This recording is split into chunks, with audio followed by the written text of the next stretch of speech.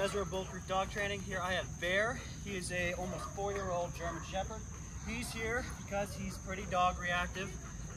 Mom and Dad just kind of want to be able to take him out into the streets and not get pulled everywhere. So we're going to be working on that with him. So let's go ahead and see what he knows, what he doesn't know, and take it from there. Bear, can you come?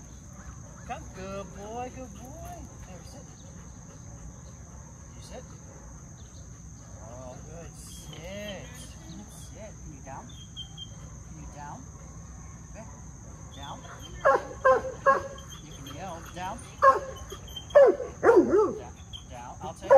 There, big. That was good. I already know how this is going to go. Let's go on a walk. Okay. Go on a walk. You. There, you. No.